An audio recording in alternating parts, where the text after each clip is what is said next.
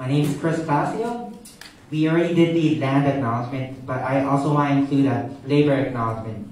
When we think about work and jobs, a lot of the jobs that we have, essential workers, are BIPOC community members, Black, Indigenous, people of color. When I say people of color, I'm also talking about our relatives who are white.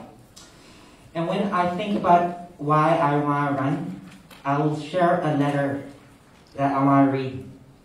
To young Canadians, all my life I have worked to make things better.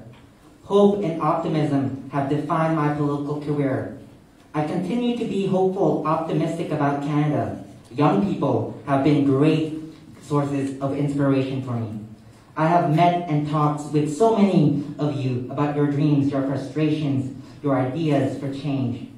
More and more, you are engaging in politics because you want to change things for the better. Many of you have placed your trust in our party.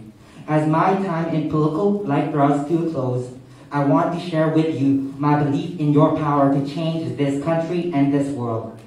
There are great challenges before you, from overwhelming nature of climate change to unfairness of the economy that excludes so many from our collective wealth, and the changes necessary to build a more inclusive and generous country.